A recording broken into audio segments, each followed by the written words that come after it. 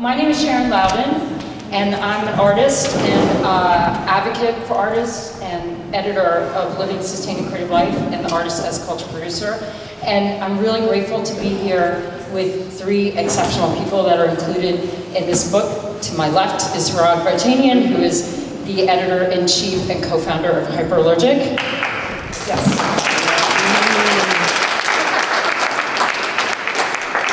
To his left is Courtney Fink. She is the co-founder of Common Field.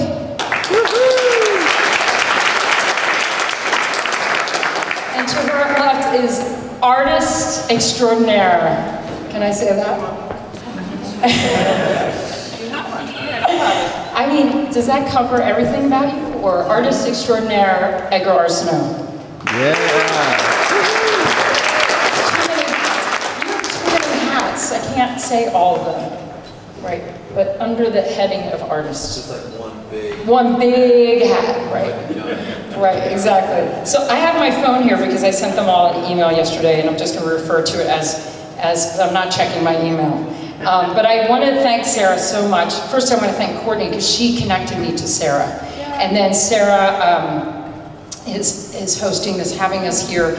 This particular event is partially funded by the Ford Foundation, so I'm really thrilled to be here. And then I also have to say there are a few people in the audience that have come very far to be here.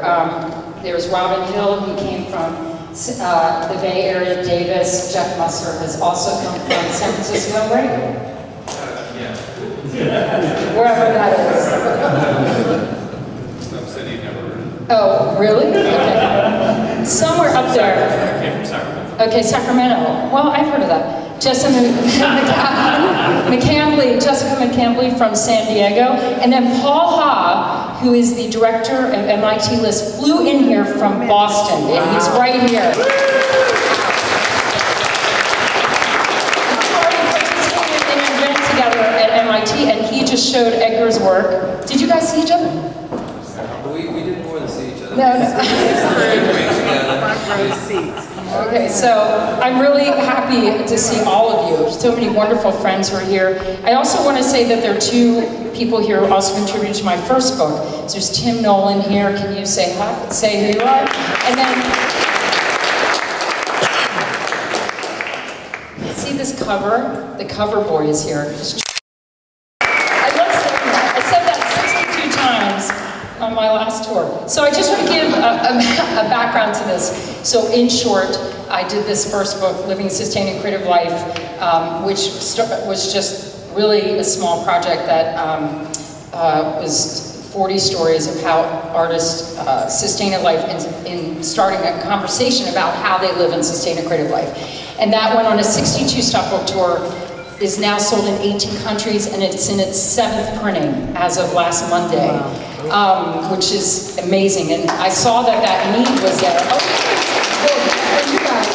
I saw that need was there, and so did my publisher. So he asked me in the middle of that tour, do you want to do another book? And I said, absolutely. And so this second book is a book that has artists that not only have a leg in the art world, where they show their work in white boxes, but then they also have a bridge into the public realm. And then the foreword is written by Hrag Vartanian, and then there are 3 concluding statements that are very powerful by 3 powerful women, including Courtney Fink.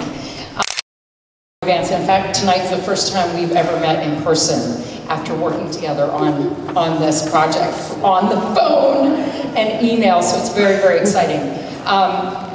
These projects are shared projects, so the royalties from each of these books are split. The first book split 44 ways, the second book 45 ways, and then that's very funny. And then everybody gets their own copyright. I am also a contributor to the book, so I'm just like everybody else. We made Living and Sustaining Creative Life a fiscally sponsored entity, so we raised money, including a generous grant from the Ford Foundation. We raised close to $200,000 to get artists all over the world. I believe that artists should be paid for when they come talk to anybody, share their knowledge, including all of us today. And I think that by doing this, I'm hoping to set a standard that wageforwork.com has helped me set. In addition to that, we are making this, this project, I'm calling it, because really the book is just a platform for conversation into a case study. So every event is being recorded, and I know my husband's gonna hate me for this, so he's right there recording this, and it will be published after the tour is finished. I think this is the 25th event of the tour, out of 95. So we're going for 2 years, 95. Yeah, I'm looking at him because there's another number that it really is, but I think it'll just be 95. And also we are doing this, having each of these events on social media, so if you wish to live tweet this or photographs or however you want to participate in social media, just use the hashtag #lives. We launched this book at the Strand, and it was 250 people, and 3 artists from this book, Mohsin Alhari, Shanique Smith, and Steve Lambert, read from their essays. It was very powerful. I'd like to do that tonight a little bit to start. So if you don't mind, I want to start from the book and read parts of these essays, and then ask each of these contributors to talk about them and to get into some issues of who a contemporary artist is today, and then also to talk about something that's been talked about at every event, which is how do artists function in this political climate. It's come up every single time, and I'd like to talk about how artists are, not only functioning, but to some of the artists who say to me that they don't feel comfortable working, they don't feel value, to be able to answer that, because every artist has value, and I think it's political no matter what you're making. Just the fact that you're making it is political. So I want to start with just reading part of Hrag's essay, the forward, and if anybody has your books in front of you, maybe you can follow with me. Would that be fun? So let's do page 14, everybody together. Don't you want a book now? No, they're for sale. I should have said that.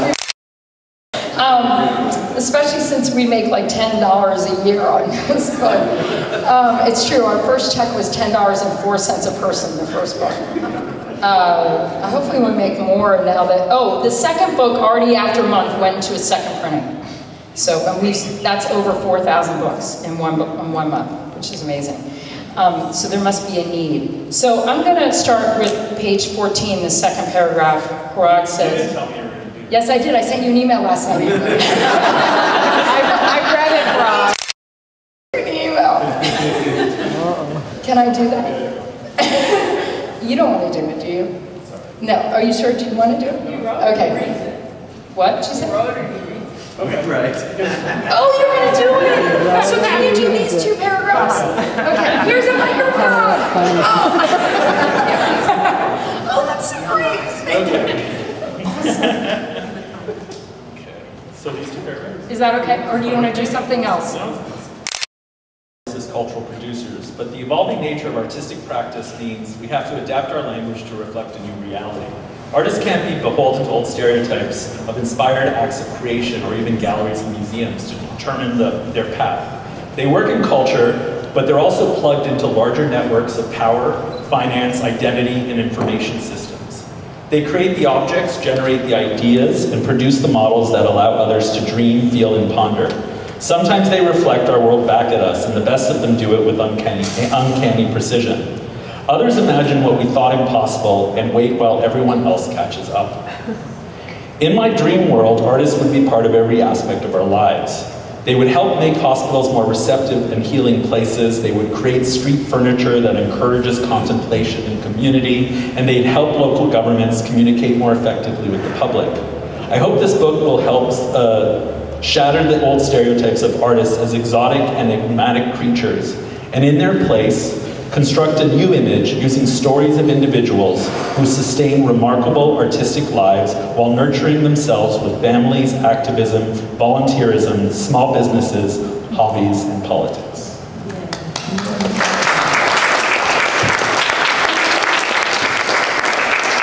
Can you elaborate on that a little bit? Like how, I think artists do that now, right?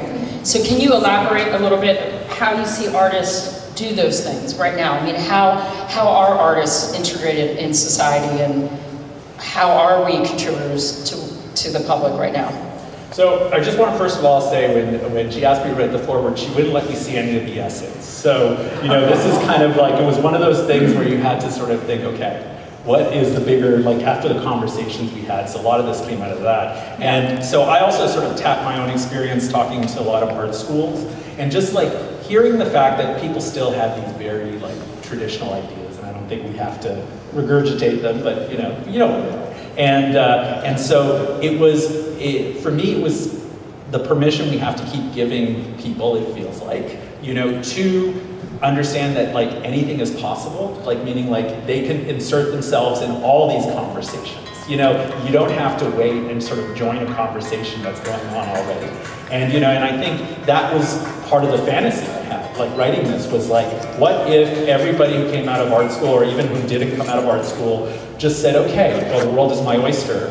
Where do I fit in, and where can I make work that is going to augment or change or influence? And you know, and you know, I would love for that to be the case, like a normal case where people are like, okay, I want to join, you know, the immigration department at, you know, in DC and learn about like, I don't know, and like help integrate and come up with an idea to help, you know, new immigrants in this country in different ways or something, you know, and that's kind of like a fantasy I have, like how great would that be if artists felt empowered to approach organizations and departments and governments or whatever and say, hey, I want to do this, and then create opportunities that then therefore like allow other artists to follow, or also like open some doors, you know, and I think that's where that came from, and that was kind of a hope, and I was happy after, you know, reading the book, like sort of understanding the fact that everyone had all these like, what probably sounded like crazy ideas at the time that sort of works, you know, and I was hoping my foreword would sort of give people that permission. Yeah, I'm glad you have faith in me, because I made sure of that, of course. So yeah, I didn't have any of the artists or the contributors read the essays, because in the first book I made the mistake of telling some contributors who was in the book, you know what they did? They called them and said, oh, what are you writing about? I was like, no, that's not going to work. So I made sure that nobody could read it at all. So, right, Courtney? Right. So, Courtney, I want you to read, your section is on 393, page 393. And you talk about smaller scale. That's that second paragraph, which is really powerful. And then you go into to 394. Okay. Smaller scale does not mean smaller impact. Operating from a nimble position allows for the creation of new models and highly participatory strategies that would not otherwise be possible. Working at a smaller scale allows for more direct connection to people and communities. This is where real dialogue and contact happens, where new forms of culture are developed, and where people truly can come together. This kind of work builds bridges between artists and communities. Often, the public doesn't know how to reach artists. Likewise, artists don't readily know how to find or communicate well with the public in position to bridge those gaps. In turn, connecting the public to artists in an intimate and direct way builds culture. The value of such engaged arts practices, while well understood by those within the field, is not widely appreciated more broadly, because these practices often exist in opposition to commercial and capital culture. Additionally, the impact of those artists' works is very difficult to measure and can take many years to realize. Engaged artists and small organizations build social, artistic, and financial value, but it's often many years after a project has been realized. If you follow the trajectory of a project, the full value of its impact is often attributed far from where the galvanizing work began. Sometimes those impacts are linked to larger institutions and commercial entities, which are increasingly eager to absorb ideas whose genesis is in the work of artists and small organizations. But the ground level is where things start. I love that. So the reason why I love it so much is because when I read your essay, I felt, as an artist, obviously, I felt that it gave me confidence that these organizations, when sometimes artists doubt that they're really there for them, because sometimes they're like gatekeepers. They feel like they're not open doors, but you're saying no way, that you're there for artists. So can you talk about that, and then the work that you do for Common Field and how that is towards opening doors for artists, especially in experimentation, which I think if the NEA grant money goes away, that's going to be much harder, don't you think, in rural communities? Absolutely. Yeah. At the time I wrote this essay, which was last year, and like Hrag, I was feeling a little, how do you write a conclusion for a book you haven't read? Right. It was challenging for you. And I definitely kept calling Sharon. Because I just wanted to really, my angle is, I went to art school, but I really took a turn as using my creativity as an organizer, really, from the very beginning. And my focus has always been running arts organizations like LACE. LACE is such an important model for the field in the history of artist-run spaces, and I ran Southern Exposure in San Francisco for about 14 years. And at the time I wrote this essay, I had just left that job and was trying to start Common Field. And Common Field, for those of you that don't know what it is, it's a new national network of independent arts organizations and organizers that connects, supports, and advocates for artist-centered culture. So it's trying to build a national network of places like LACE, Southern Exposure, and small artist-run spaces around the country.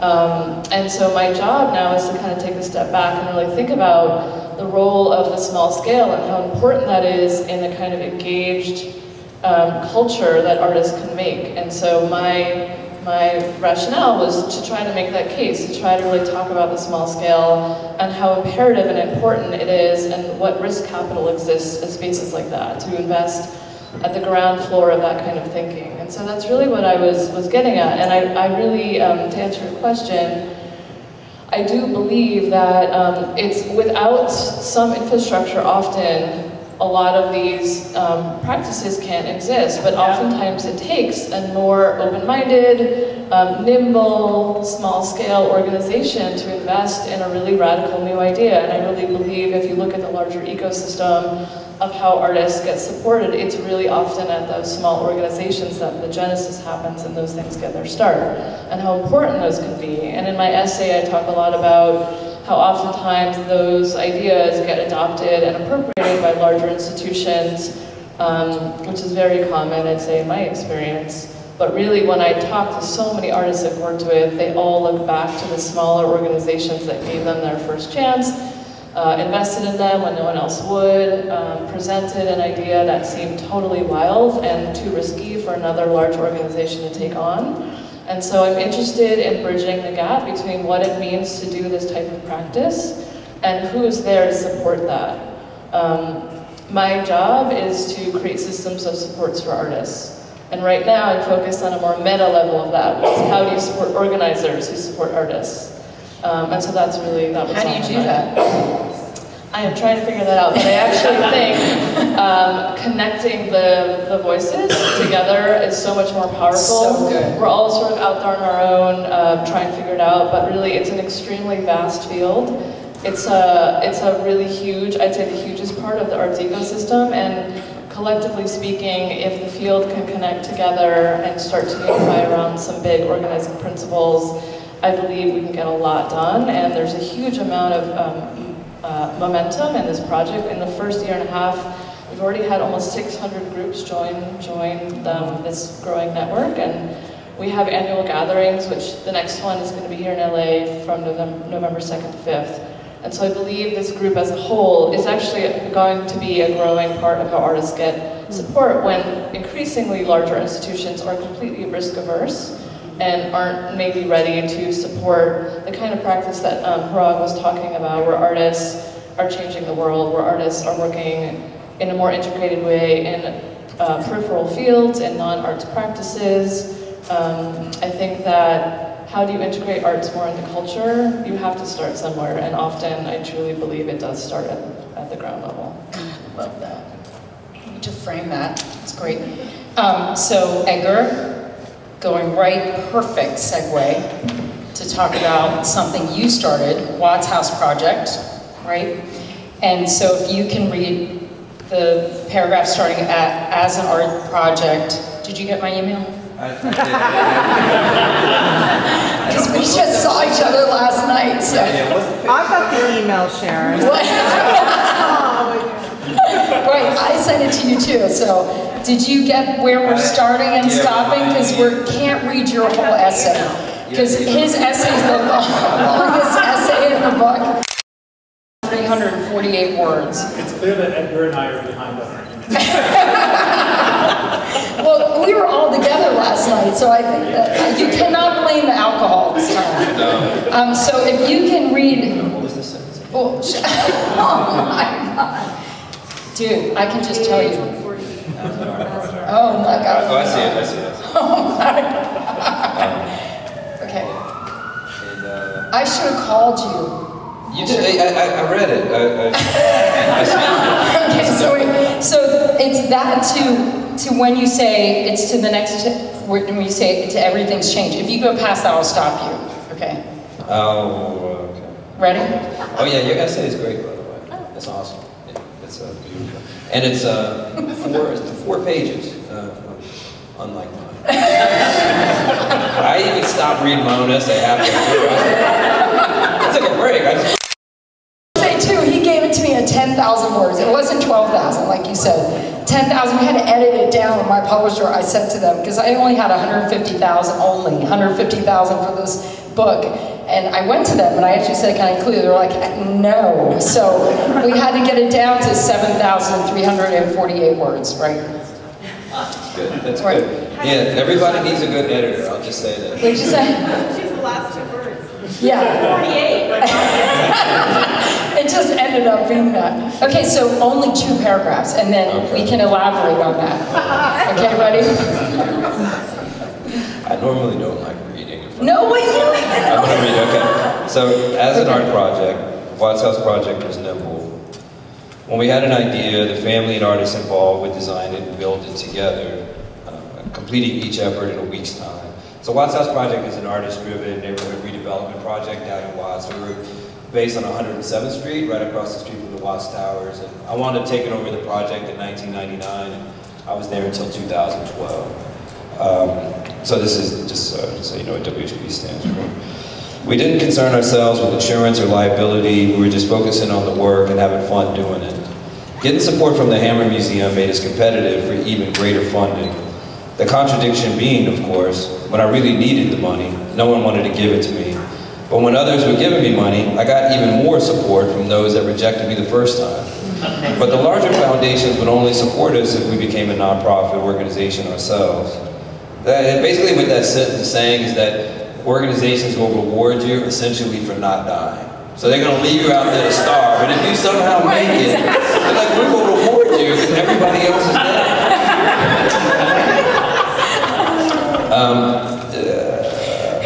WHP now had a small committed team of artists, administrators, and curators on board. So as a group, we greatly debated this next step. How could you still be a fluid art project and an organization at the same time? The environmental movement had become a green economy, and social networks had transformed socialism from ideology into communication platforms. Emerging in the shadows of despair coming from the crashing housing market were now incubator models popping up in every field around us. Obama had just been elected, and hope and change made anything seem possible. Do you guys remember that? Yeah, it's like, what? Amongst all the optimism, none of us realized just how fateful a decision it would be to become a formalized organization in a neighborhood ruled by informal economies. The nonprofit model was the child of the industrial age, an out-of-date tool not well-suited for the post-industrial information age. Yet the ethos of the nonprofit is still beautiful. No one person can own it. It exists to bring value to the social body.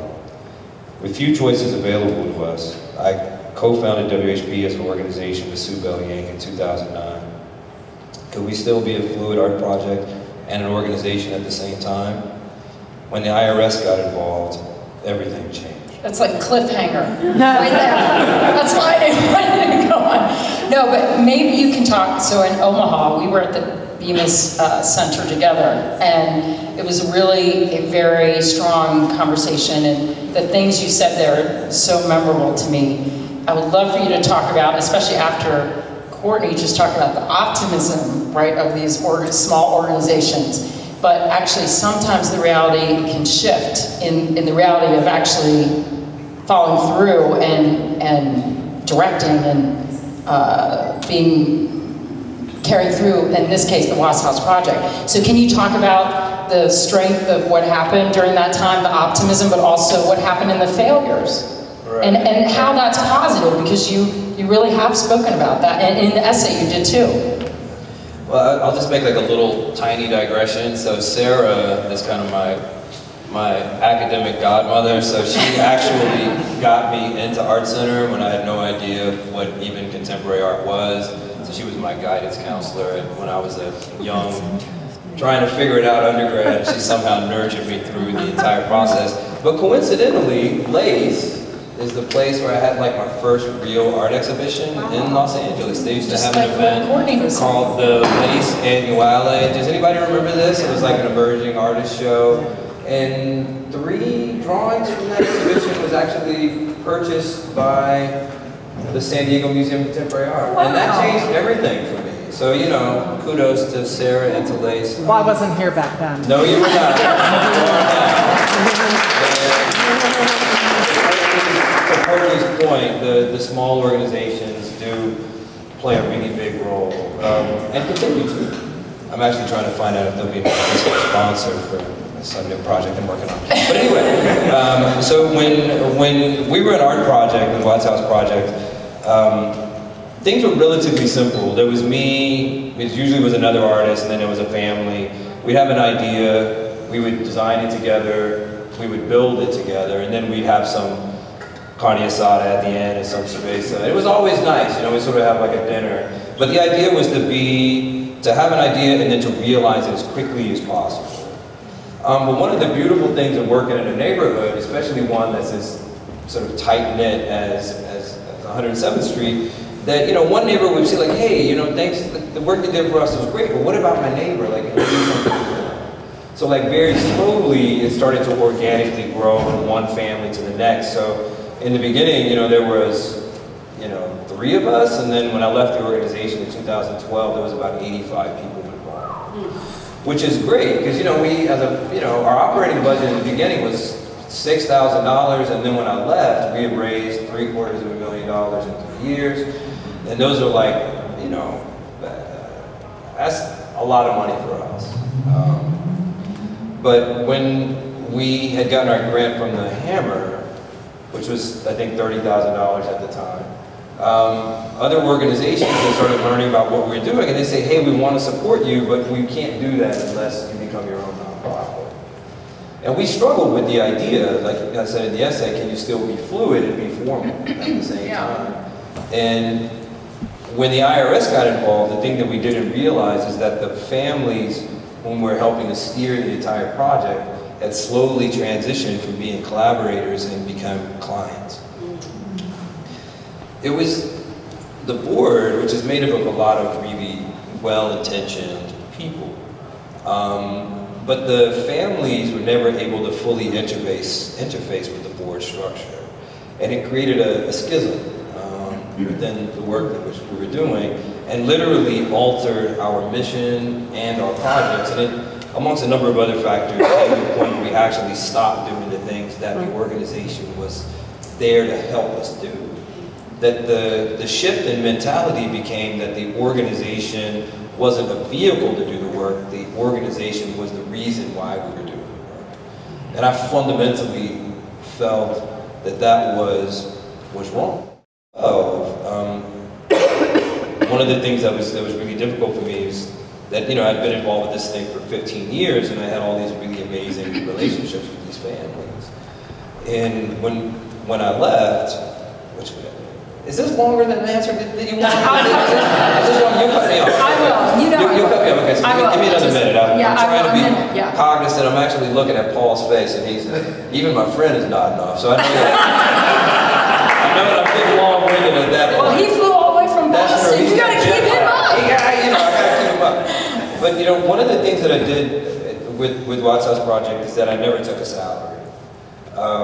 So we made sure that everybody else got paid, but I never took one. So I offset that by selling art through my gallery. But when we went from 3 people to 85 people, I started spending less time in the studio and more time managing the organization. And I was making less work, which meant I was showing less, I was selling less. And so, you know, I slowly was slipping into the hole. And my personal life was also being stretched. So like personally, professionally, psychologically, it sort of completely atomized me in a way that took me really about 3 years to recover, both emotionally, physically, and economically. And why did I bring that up? But just in time to write the essay. Oh, and just in, well, yeah, actually the essay. Because it's the first time that you've spoken about it. So, yeah, I didn't really speak about it. So I'm going to ask a question then. So do you think then, so the reason why I see this thread between all of these essays, and I think that in this day and age, excuse me, there are a lot of artists who just make painting and drawings, and sculpture, let's say objects, and you make drawings too, and you do installations, all different things. But your work is shown in a gallery, and that's part of the work that you do. But how would you say in this time, and I think every artist in this book talks about this, is that how can an artist get outside of that white box when they can't necessarily rely upon that gallery to fully sustain them? Because I know very few artists can sustain a creative life just from gallery sales. Can you sustain a creative life just from gallery sales? Sometimes. Sometimes. There's the peaks and valleys of right, exactly. selling art to make a living, which is great because I thought that that's what I wanted to do, and I committed myself. I quit my job and said I'm going to commit myself to doing it. And that was about 12 years. But you know, one of the schisms that happens when you make art for a living and you're trying to pay your bills is that there's always a thing is like, am I making this decision because I think that that's what the work wants, or am I making this decision because I think that will somehow make me be more responsive within the marketplace? And that's only amplified because, you know, there's like 1,500 art fairs and you're expected to participate in a lot of them, you know? So that starts to happen. But I would say, like, as far as understanding the gallery, how many people here show in galleries or want to show in galleries?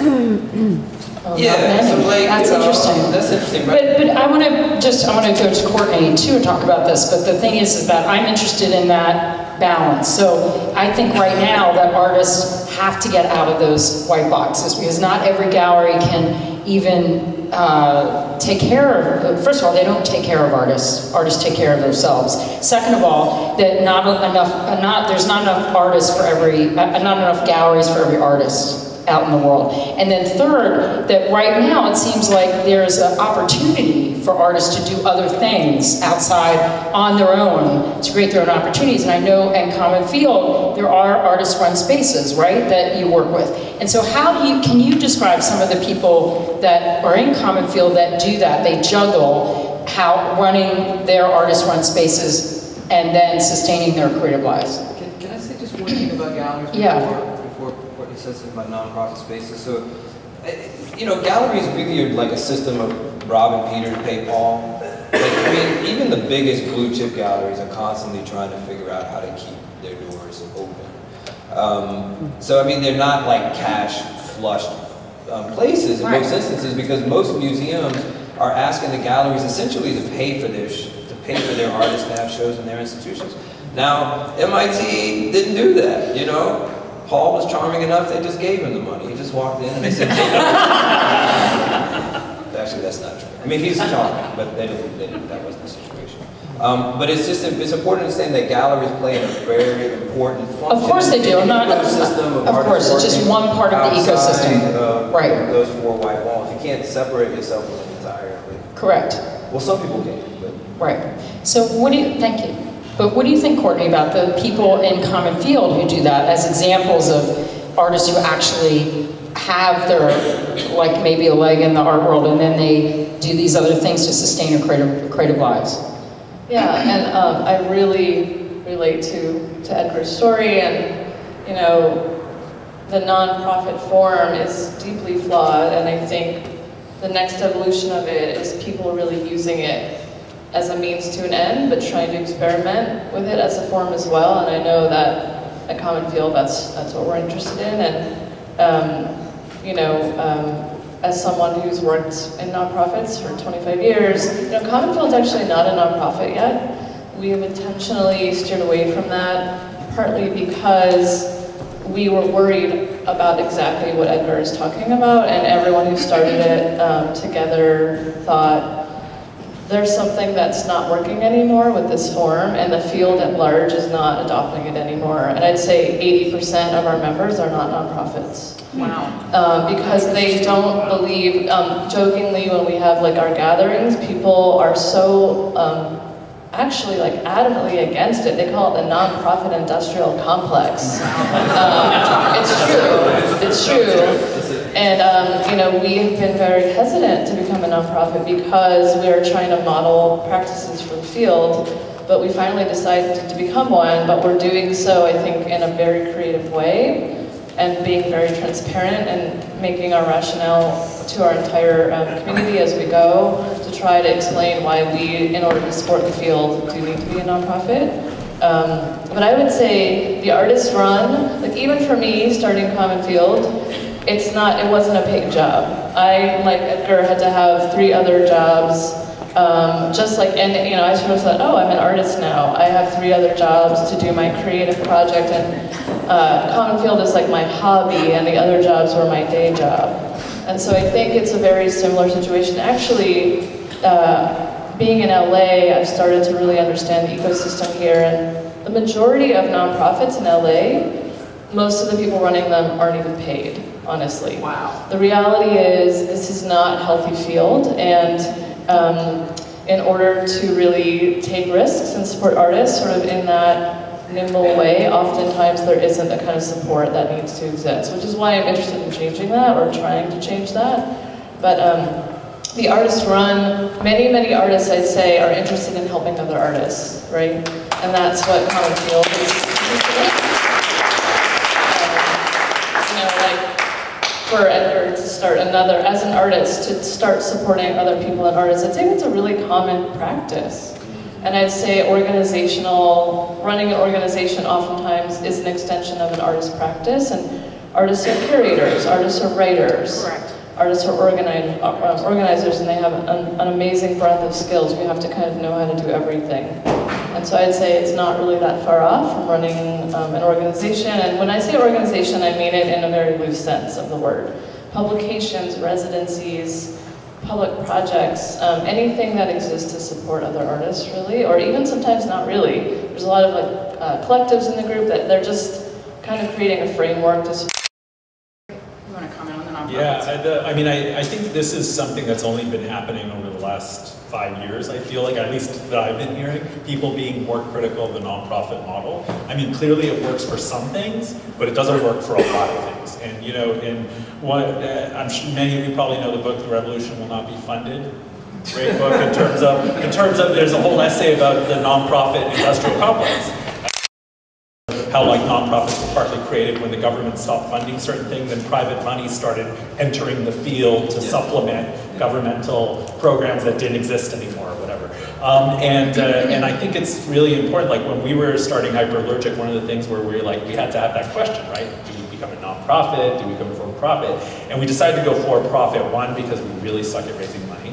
And I had worked in nonprofits for 15 years at that point, and I actually saw the limitations. You know, in terms of writing the kind of confrontational writing we sometimes publish, like nonprofits, it's not always going to work, you know, and it's like people are going to make the phone calls. And I worked at a publication, or at least I wrote for it, which did not pay me, that was a nonprofit.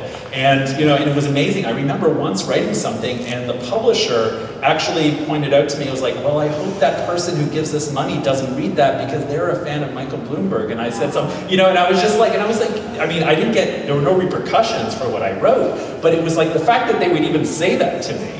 I was like, who cares, Mayor Bloomberg? Like, I was like, really? This is what you're worried about? But I mean, these are the conversations that people actually have. So it's like, it's not going to solve everything. you know? And I have to say, I really dislike the idea that everyone just feels like nonprofits are just kumbaya. You know, it's like, and I think it's an outside people, those of us who have worked in them know it's a little different, but I feel like on the outside there's this perception that I think people are starting to realize it's like, sometimes they are, but a lot of times they're just vehicles for people to enact their agendas, you know, and I think that happens. There's something else to be said about it, which, you know, when it comes to situations like my organization no longer performing in the way in which it performed, there was, you know, quite a degree of finger pointing in the beginning of why things went wrong in the way in which they did. And at a certain point, when you sort of analyze personal intention, you realize that it only gets you so far, right? Because the tendency of the 501c3 operates independently of the intentions of the user.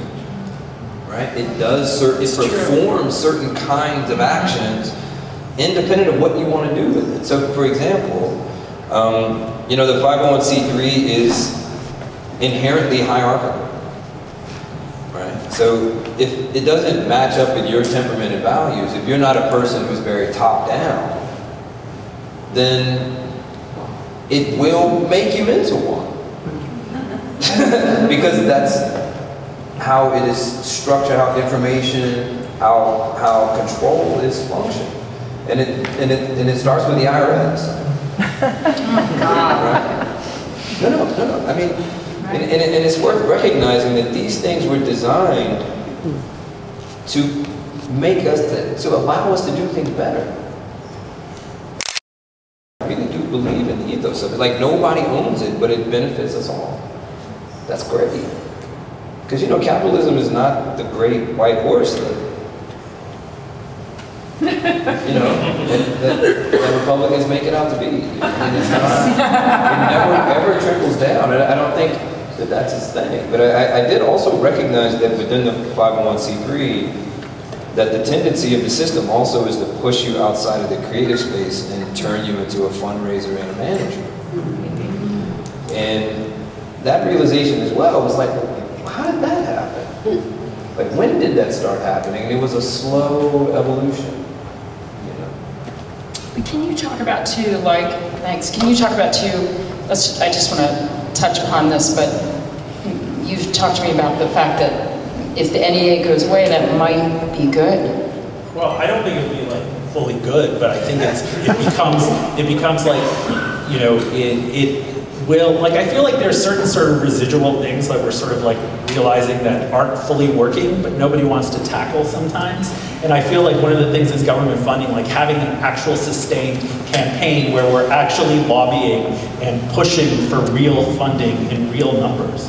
You know, and you know, I have to say, it's like, is the NEA doing what it should be doing? It's kind of, you know, a little bit maybe, but like it's not doing enough of it, you know, and certainly not at the scale we need in this country. You know, so is it a little bit of a Band-Aid for a much bigger problem? And I think it kind of is sometimes, you know, so I would like us to like look at the NEA as just like one little piece of a much bigger agenda that we need to push, you know, and the problem is we haven't created that agenda yet fully, you know, we don't even agree on it, you know, or at least we're starting to have those conversations. But I think also artists don't, and Courtney, I would love for you to comment on this too, I don't think artists know necessarily what steps to take to be able to create funding themselves. I mean, that is a huge thing. It's like taking that baby step. I mean, I agree with you. If you have an opportunity, you should share it. The backbone of these books is about generosity. The people I select criteria for this book, they have to be generous. I said today in Northridge, I said, some people are very honored that people would come to me and they say, I'd like for you to consider me as part of your books. And I say to them, okay, do you give to artists? and if they pause for more than 3 seconds, I don't want to talk to you. So I don't even talk to them. I mean, quite frankly, I don't, because I don't really want to be around someone who holds things too tight to themselves. So it was great to hear what you were talking about, how most of these people actually give to artists, but how do they realistically fund what they're doing? Do you have comments about that? Of course.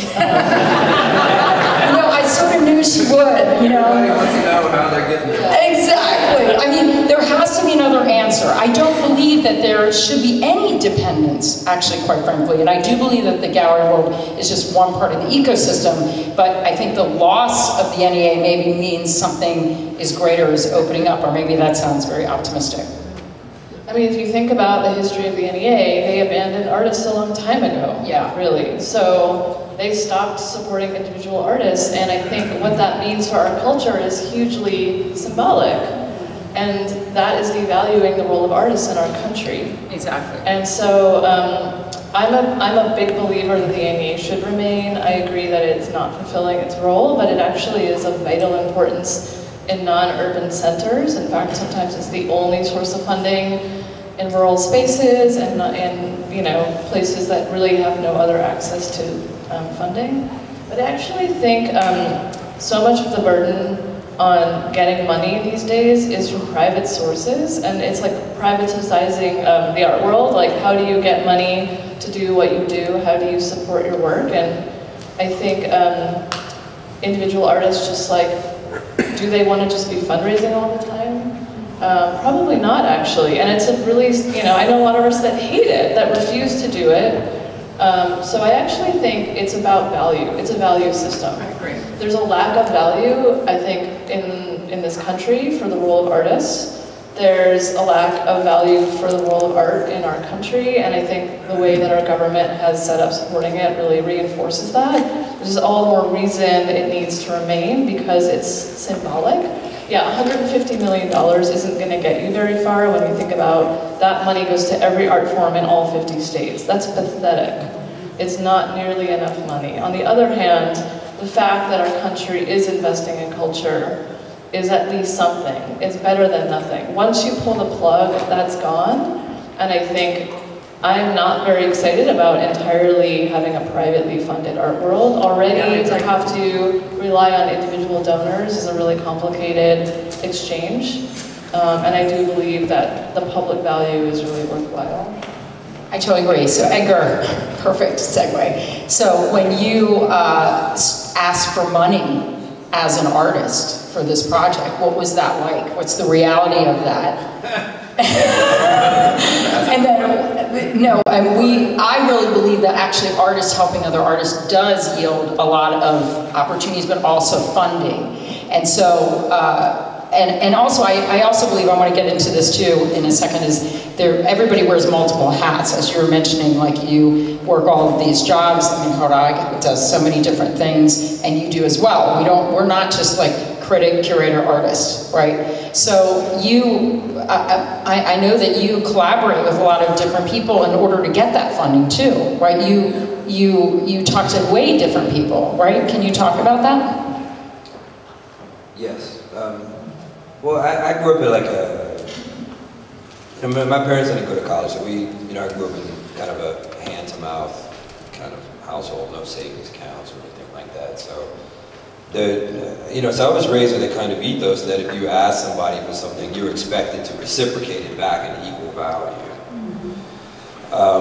And there's a paradigm shift that you have to go through if you're doing something bigger than yourself, because at a certain scale, like if you're asking somebody to support you on the level of $20, $30, $40, $50, $150, $300,000, whatever it may be, for a small organization or project, you really can't reciprocate that value back to that person. For example, like I can't afford to buy my own artwork, right? Like that's a strange thing. Like, I can't go to my gallery and say, hey, I want to buy it at art store. I just I don't think I've ever heard an artist say that. I know, I've never heard that either. That's a really good point. But it is 100%. Can't you make it affordable for yourself? But there's a certain just recently incorporated as an S Corp, so There's maybe some possibility that could work out there for tax purposes. But you know, one of the things that I had to do sort of paradigm-wise is that I had to change the way in which I thought what I was doing when I would go to someone to ask for support. For one, I had to understand support along a spectrum that it's not just money. So it's intelligence, you know, you want their will, sometimes you do want their dollars, but also you want access to their networks. You want them to refer you to someone. And all of that strategy, you're always, at least for me, I realize that you have a core constituency, you have a core audience, and you just slowly are trying to expand on that from that kind of borderland of peripheral interest. You kind of want to bring them into the center. And one of the ways in which I realize that you do that is by when you go to someone and you ask for support, really what you're saying is that I believe that you and your life will be enriched by being a part of this. And by you saying that, you really have to believe it. And people feel that if you give it to them in a way. But also, like, on the level of being on the ground and in the neighborhood, it's important that when you are able to bring resources to people, that you put them in a situation in which they can reciprocate, right? So, because if you don't give people the opportunity to reciprocate what you bring, then you basically are perpetually keeping them in a space of charity. And you're not creating charity, because I'm not a philanthropist. Like, I'm an artist who's trying to create a space of mutual benefit. You're smiling. I just Oh. Anyway, I want to open up to questions, but I also want you to comment, Hrag, about how you see a lot of artists, and that community is core, I think, in order to move things forward. Can you comment on that a little bit? So general for me to say that, where you see that's very effective, and then also for individual artists, how you think that that is effective. Ooh, That's okay. a lot. That's a lot. I That's know. a lot. Okay, Sorry, so but I know you can answer it.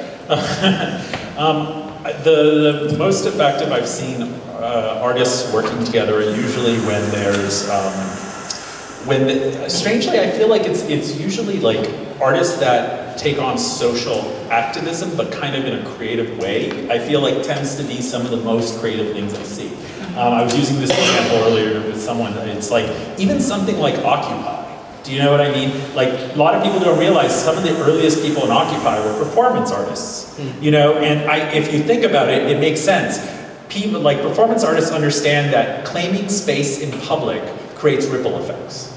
Do you know what I mean? You can't always control what they are, but you understand that claiming space and doing an action has repercussions on other people. And if you think of it, that's kind of what Occupy was. You know, and it was a few months before a number of artists, performance artists did performances in Wall Street area. And there were a lot of things, a lot of it came out of 16 Beaver. We have, you know, we have the piece at the front by Irene and Renee and stuff. I mean, these are people who were doing this consciously. They understood that a political agenda sometimes comes from doing things that we learn through artistic practice and engaging the world with them. And I think that was an example of like where that really did have an impact. You know, 16 Beaver was kind of like the brain, like the place where some of these ideas were worked out through the years in this anti-capitalist process, you know, and right on Wall Street, you know what I mean? So that's an example of like where artists can take their ideas and then experiment. And I mean, no one thought Occupy would be what it is. I mean, sure, there are failures, of course, you know, but there were also some successes in that. And also just switching people's mind and thinking, oh wait, capitalism's not the only thing. So, you know, it's like, and that was the way artists were able to use that. There's something to be said about value there, at least its relationship to support, because one of the things that I learned is that investment incentivizes investment. So if you're in there and you're doing actions and people see you doing it, they're like, oh hey, I want to be part of that too. Yeah. Or hey, I know somebody. So dependent upon the porousness of your structure, like you can get activists in there, you can get musicians in there, you can get grandma down the street who, you know, got robbed by Lincoln Savings and Loans years ago, and it's like, now this is my platform. You know what I mean? So at least as far as sort of thinking about that occupying space, but it also is a way in which thinking about that can actually become support as well. No, absolutely. But in the case of Occupy, it was really important because of like the idea of territory. Do you know what I mean? In this kind of like gentrification, colonial, settler colonialism space, to say like, we're gonna occupy land and we're gonna make this count. And people are gonna be like, wait, somebody occupied a park in Lower Manhattan? Like that's possible and no one's getting killed? You know, like it was just like, but that kind of flipped the switch for some people.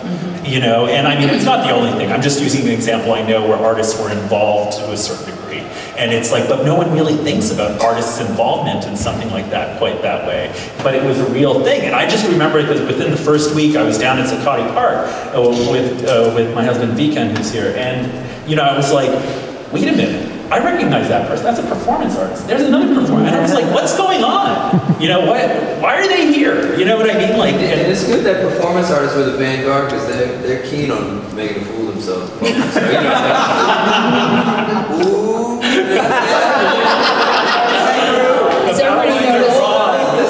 This side of the room, Does everybody notice that Edgar's the only one who has a glass of wine right now? We all. Anyway, I just want to say, too, though, don't you think, though, that the ways in which this works in raising money or having these collaborations is because artists are leaders, we can be leaders, but also everybody has, because we have multiple hats, we don't lose our power to having collaborations with museum curators, with gallery people, with other people in the art world. I feel like there's no divisions. I mean, with Paul being in the audience, right? He's just like all the artists here. And did you know that Paul went to school for art and he's a musician? I don't know if anybody knew that. So, yeah, it would be great if he was performing. But anyway, the point is that I think we're all on the same page, and if we can treat people that way with respect and have these exchanges where you were very successful at doing so, really, for that time, do you find, too, that that's part of the equation, Courtney, and these people being able to thrive? I'm not sure, actually, to be honest. I think that's something that I will be thinking about for a long time. I'm not saying that I don't think people can't wear many hats and like use power in different ways, but I think it's a little bit more complicated.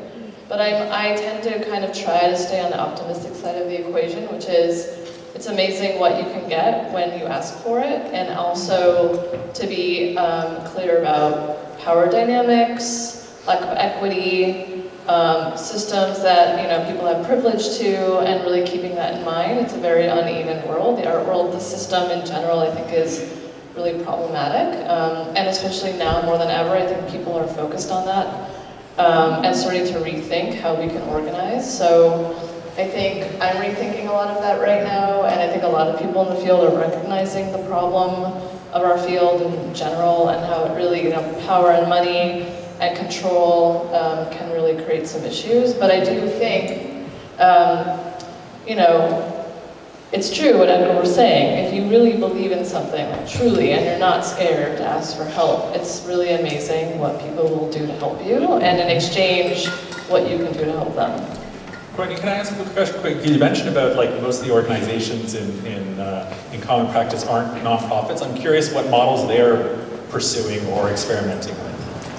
I would say they're not sure, or they're fiscally sponsored, meaning they have another nonprofit who receives funds for them so that they don't have to have the governance or board structures in place. Oftentimes, I'd say they're very loose. They're not meant to exist forever. They're not necessarily supposed to be sustainable. They're serving a specific purpose for a specific moment. They might like burn bright and die out and not last, and I actually think that's okay. I think this idea of sustainability is really strange, and not everything is meant to last. And if you really look at the history of this work, some of the most important, impactful projects were like, they lasted for a year, and they left a huge mark. And I think that we need to let go of some of our preconceived notions about what that can look like, actually. Embracing all the forms. I mean, what's amazing to me is I travel around like Sharon, and I go to all these cities and connect with groups, and we have meetups, and what people say to me is they say, I didn't realize I was part of a field. I just thought I was doing this thing. And they're young sometimes, and they just want to do something for their community and help other artists, and I think that recognition that there's a larger sense of what they're doing and a larger movement. It's like, it's a movement, actually. Yeah, I really agree with that. So what we're going to do is we're going to open up to the audience, and then after we have some questions, I'm going to have Tim and George read a little bit from their essays, because I think what's happened on this tour, especially on that first tour, now 25 stops into this, people usually go out to dinner after these things, or they hang out and they have alcohol and they talk further. And what I noticed is a lot of artists talk about the nitty-gritty, like how they just keep going on, and these guys are going to go into the nitty-gritty to leave off all of us. But in the meantime, I'd love for people to ask these wonderful people some questions if you have them. So we'd like to enter. Yes? Well, Anu. I'm not sure exactly what my question is. I think I have a lot of questions, and I also have a lot of thoughts. But I do need to speak up for the nonprofits a little bit. Not that they're the only model or the best model, because I don't think they necessarily are, but I do think that there is something to the fact that there are a lot of aspects of surviving as an artist that artists are neither temperamentally suited to, nor do they really have time for, and yet if nobody does it for them, they will die.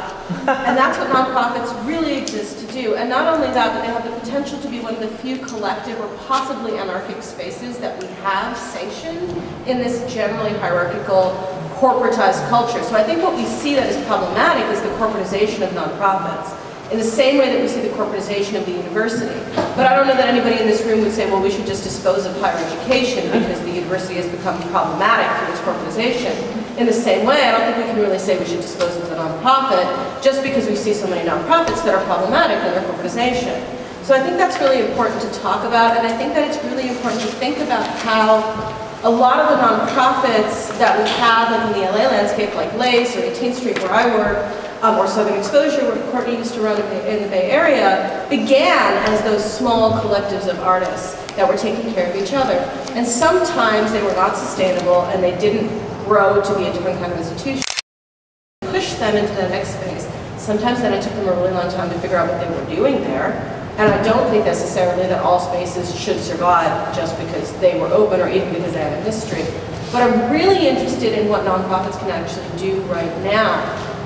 To speak to the NEA point, I think it's really important that the NEA give us money, even if it's not enough money, because just the symbolic value of the government does invest in the arts brings other people to invest in the arts, because it reiterates the value of the arts. So even if that's not a huge contribution to your bottom line, as Edgar said, money follows money. So you get that NEA money, then you get the California Arts Council money, then you get the Irvine Foundation money, then you get the Community Foundation money, et cetera, then you get the donor money, and eventually you build something. But the whole point is that it shouldn't, as we said, be about the institution preserving itself as an institution. The institution is an arm of redistribution. And so it really depends on how you run it and who's in your nonprofit. That, I think, determines everything. But that's also true for galleries, it's true for individual artists. And the other point that I think that is the question is, can we talk a little bit about accountability? Because I think what I'm hearing in a lot of this is that there's very little accountability in the art world. And I think that's also true for artists who are playing this role as cultural producers in a social sense. So often, and I teach artists who are working in this way too, people come in and they are motivated by a self-driven agenda. And that can be very motivating and very sustaining for an artist, but it doesn't necessarily guarantee any sort of connection or production of value for a community.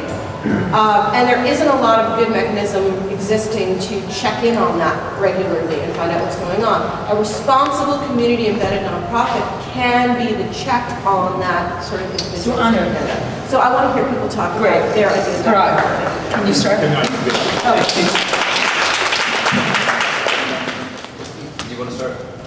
I do have something very specific to say about that. Microphone. Yeah. Thanks. Let us recognize that we are inside of a long-standing non-profit organization, that they were kind enough to host us and to bring us all together. So yeah, so let's not poo-poo on nonprofits all entirely. Accountability is important, and individual vision, particularly for arts nonprofits, is an important gateway for a project to get its footing. But again, I sort of just to remove the individual intention for a second. I mean, The tendency of the system does produce certain kinds of distortions that are difficult to reconcile. So this is a book, I forget who the author is, but it's called From Good to Great, and it was like tracking what 100 companies in America have thrived and become great and which ones are good. And the ones that were great are the ones that the leadership was able to successfully integrate its values and vision into the constituency of the organization or the company. So like Lee Iacocca at Ford, was he at Ford? Chrysler, thank you. That's why you knew that. At Chrysler, was great when he was there, but when he left, you know, what happened to the company? What happened to Apple when Steve Jobs died prematurely? But in the arts, we value and support in great amounts the vision of the author and the individual. But most nonprofits really depend upon that diffused building of the team. So these two things oftentimes collide when you have the charismatic leader who's supposed to be the artist author, but then they're also supposed to be a leader who diffuses their power, right? And these two things collide in a way in which most arts nonprofits, at least that are run by artists, have never been able to fully reconcile. Courtney, you want to say something? Yeah, absolutely. Just to maybe build off of that a little bit, I'm personally a huge fan of the nonprofit. I'm a true believer in its form, and I actually, as problematic as the field is, and as much as people I think are moving away from it, I do think that right now is the most perfect moment to rethink how it can work differently and how it's time to reinvent but still use its core value system. I'm really interested in your question about accountability in particular. It's something that's really been on my mind. And I think the idea that this information is not being shared more publicly and more transparently, and what does it mean to run a nonprofit? How are decisions made? How are resources shared? How are financial choices made? Who makes them? How does it work? I see there's a growing movement of smaller organizations out there, at least that I see through Common Field, that are really trying to make their value system very public and very share that. And also modeling what they're doing in a way that they can give it out to other people who can then use it themselves. And I'd say this sort of reversal of the power to kind of redistribute, openly share. It's almost like the open sourcing of the nonprofit. What would it mean if LACE documented how it did everything, published that, and gave it out to as many groups as possible, and then 1 million LACEs opened all around the country? I'd say I'd see that happening more and more right now, and I think taking it back and reinventing it in a way that could be really fascinating. So I do think that there's a lack of accountability, a lack of shared information. I think a lot of artists are really confused about how nonprofits work and why certain choices get made and how money is, you know, gained and what that really means. But at its very core, I'm still a big fan, actually, just personally. I think they addressed it much better than I'm going to, but I think one thing I did want to say is I think any governmental money comes with the ideology. And I think governments fund things that reinforce their ideology in different kinds of ways. And the reality is that the American government isn't, the perfect thing. And some of us really disagree with the ideology that they fund. And that even trickles down to the nonprofits they fund, all these sort of arts funding. So I just want to point that out too. Like that's also the other part of the equation. And I mean, sometimes we may agree with the ideology, but it's still an ideology that sort of gets propagated. So that's one thing. The other thing is, I think in terms of accountability, let me tell you, it is the hardest thing in the world, in the art world, to actually get people on record about things. Yeah. I mean, this world is so hard to do that. Like, people will not go on record, everyone has a fear, everyone thinks they're gonna be shunned, or whatever. And I haven't seen that happen a lot, to be quite honest. Even people, that's another perception that we perpetuate, right? Like the idea that if you call out your gallerist for not paying you the money they owe you, somehow no one's gonna work with you. Let me tell you how many times we get tips about like, oh, this person didn't pay me. I go, that's great, will you go on record? No. I was like, so what do you expect me to do? Do you know, I was like, what, I'm gonna write some gossip piece about like some gallery not paying? But do you know what I mean? So it's like, so where are we going to, where's that gonna start? Do you know? That's the artist. The artist has to have the courage to do that. True, but I also think we put a lot of pressure on artists too. Like, you know, it's like, why isn't the, you know, I mean, now of course we're seeing collectors suing galleries, and we're finally getting like the opaqueness is sort of appearing as they appear in court documents, you know, and stuff like that. So that's kind of an interesting development in terms of accountability. Well, you know how hard it is to fund, and you know, we've been exploring, how do we fund that? Do you know?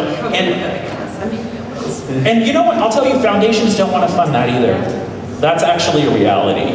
Do you know, they don't want to fund that because that's not as sexy as you think, you know what I mean? And the reality is the networks of funding, you know, they're all connected, you know, so it's like, oh, you're calling out this person, but you know, we gave them money or whatever. Like, you don't know, like, I'm not gonna sit there and research everybody I write and say, who's funding them? Oh, wait, what? How's this connected to this person that gives us money or whatever? You know, so that is a problem. And we haven't figured out how to solve that problem at all. And I think even like anonymous, like I don't believe in the sort of anonymous calling out, because at the end of the day, I think if you're going to call someone out like that, you need to like sort of, you have to be accountable, exactly. Wait, don't you think that artists can have the courage to, I know, but I think artists should have the courage to do it. I think that's where it's going to change. And then artists have to stop not taking gigs for free. So we have, oh, I loved hearing that.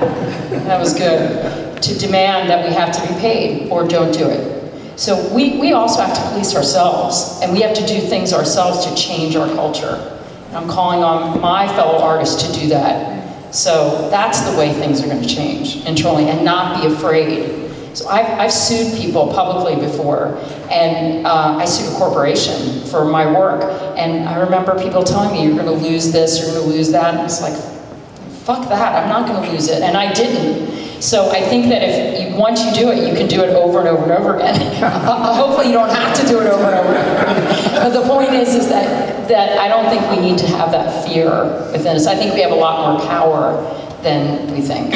Other questions? Yes, all the way in the back. Can you stand up so we can hear you? Yeah, I was going to say, it's not so much, well, it's a complicated question, but there's a lot of grievances that I know, and I sort of see it as like all relationships, nothing's perfect. So when we have these relationships with governments that give us money and corporations that give us money, inevitably they have the money, because when you look at sort of financial structures, it's grouped within a few institutions. When we have to ask for money from different places, they have their agendas and we have our agendas, and they may not always coincide, but like all relationships, you have to find that happy medium, and you can't just let them run over and get what they want, and the same thing, you have to stand up for yourself and ask for what you need as well.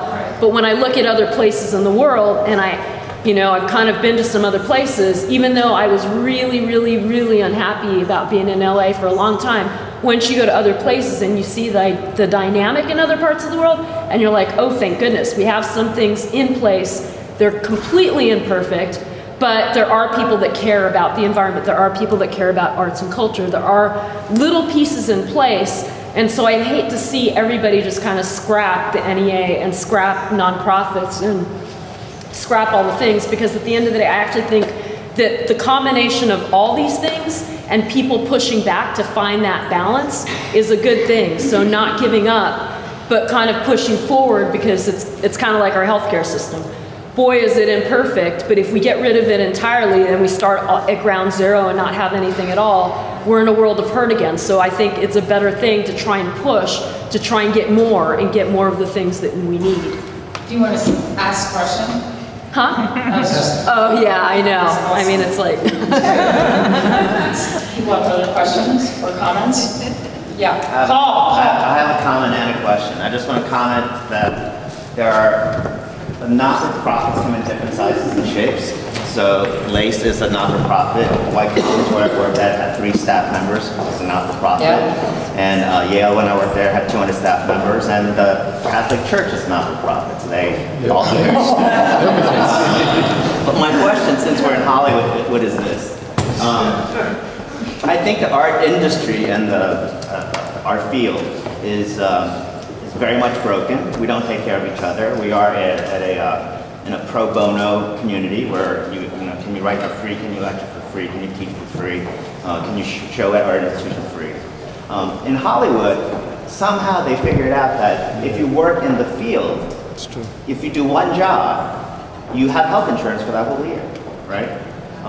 In a field where their catering budget, if it's a large movie, is larger than some of the mid-sized visual arts not-for-profits, right? So who can be our mentors from the movie industry to talk to the visual arts industry so we can go start inching towards that industry? I think we're only starting to approach the scale in the art community where we can start talking about that seriously. Right. I think that's an issue. I think we have to remember, I think we often feel like the art world is much bigger than it is. It's actually not that big. And it's and I think we're only getting to a scale where that makes sense. The other thing is auctions. I would like to fight for the fact that they should be a little more transparent. We should know who buys and sells. Just like you do a building, property or something. But it's eventually, I feel like we're gonna get there as the numbers get bigger and as the industry gets bigger and there are more of us, And I think I'm sure a lot of us remember, but the art world was much smaller, 20 years ago. Much smaller. And it's and I don't think we're just seeing the actual numbers to make that make sense, And I think that's one of the things that's changed. We're too small. We're getting bigger, but we're still much smaller than the movie industry, music industry, whatever you want to say. We're that big compared to them. Do you know what I mean? Yeah, but I think it's also about demand and value. There's demand and value in the movie business. There isn't in the visual arts business. So I think we have to up our game to increase that value. And we also have to get, you probably agree with this, museums to be more open and reach out to those communities so that there is more integration and that I don't know how you're going to do that or how you're doing that at MIT. I know you're working on that, but I think that there are some museums that are closed off and they're not sanctuary museums and they're not opening their doors as wide as they should. We're not as public as we should be, whereas the movie industry is very much for the public, and that's the difference. So I think that we have to be much more integrated.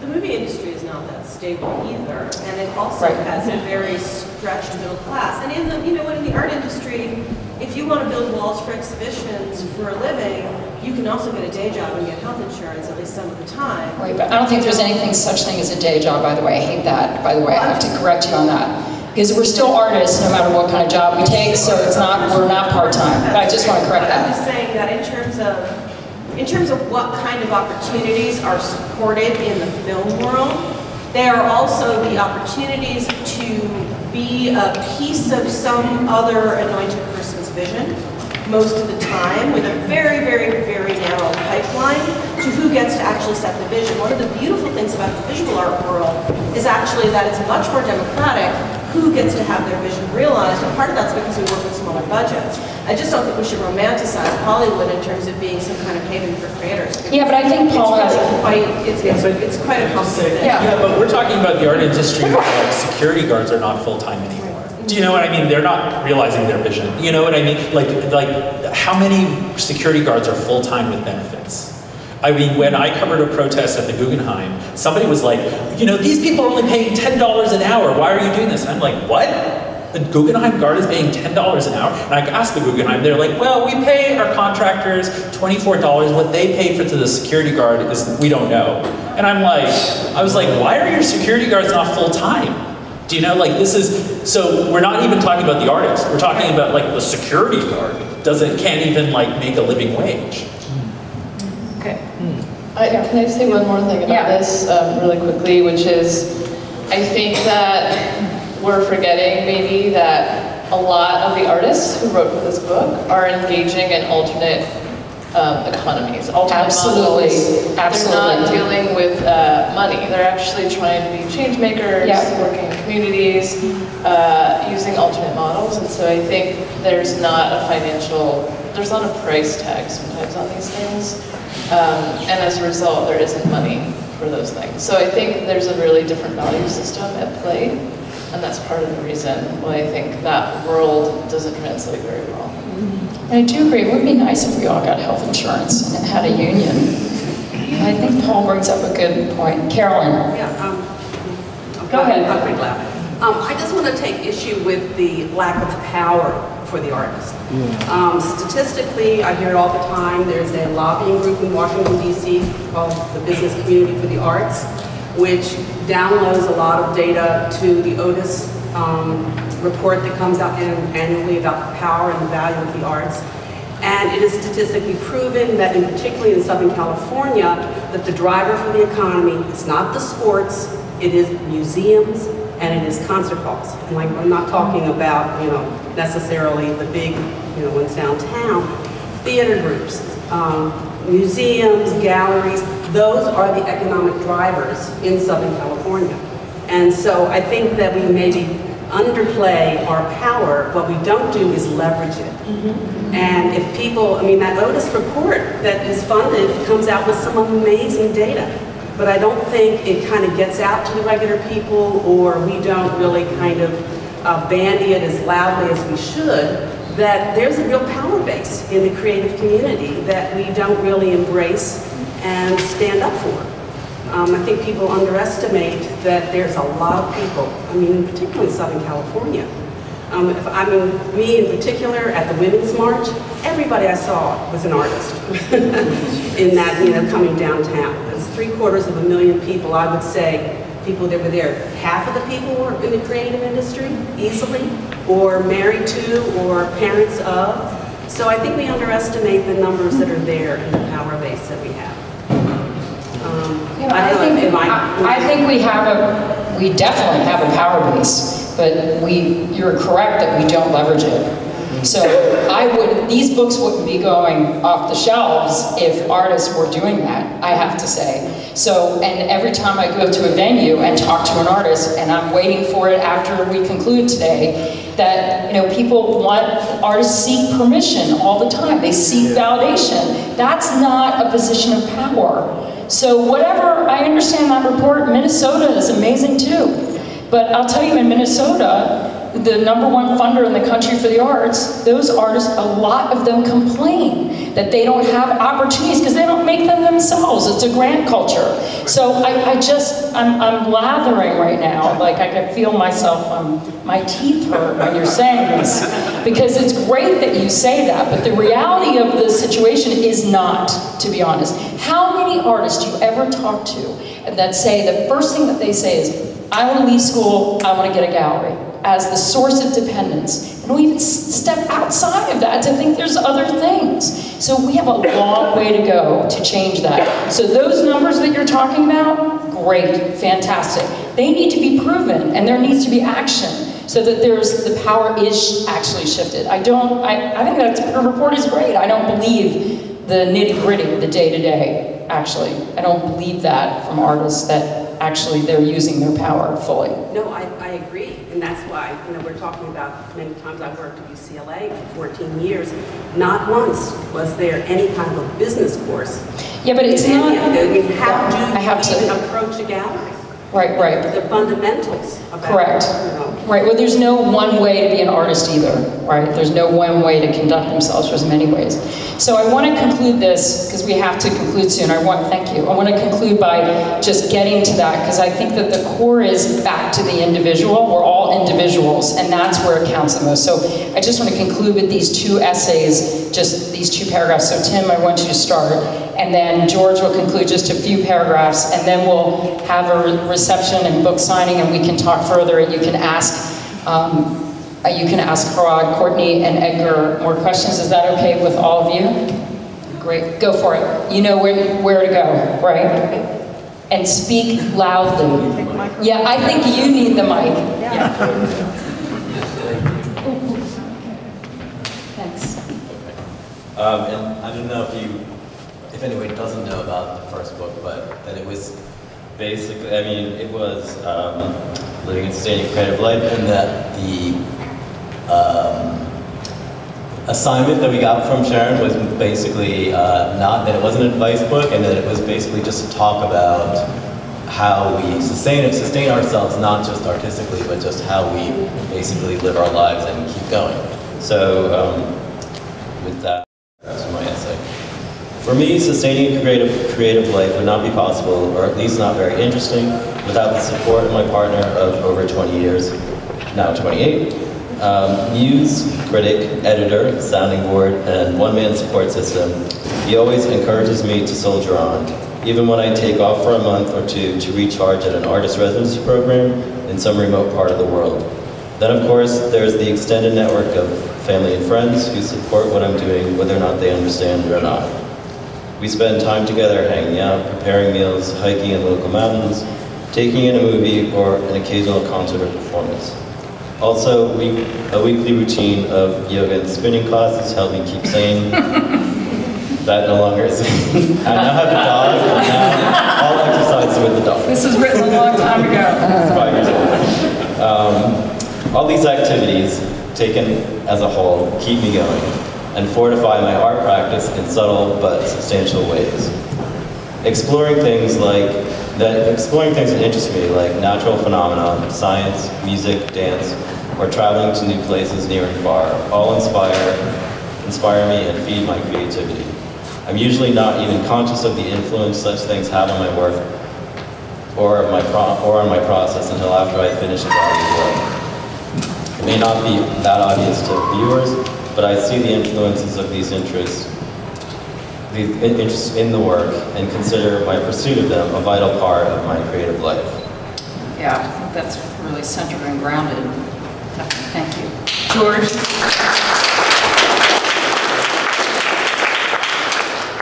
George, the cover boy. Boy. Yes, sorry. Cover man. The interrelationships between artists, dealers, collectors, curators, historians, etc. are symbiotic. We're all in it together. Yes. At one of my first studio visits, I was given some valuable advice. The dealer suggested that I show my work to other artists. This has proven to be solid. Other artists introduced me to my first dealers and also curated my work in the first group shows I was part of in New York and Los Angeles. I've also had the pleasure of introducing other artists I admire to dealers and collectors. I like the challenge of making art. My primary motivation is curiosity. I really do want to know what something will be like if I make it. The most satisfying aspect of being an artist for me is to spend most of my time working out ideas. From the beginning of mankind, some of us have been artists, and my intention is to contribute to this ongoing and ancient conversation. I love that. That is a perfect ending to this. So thank you, everybody.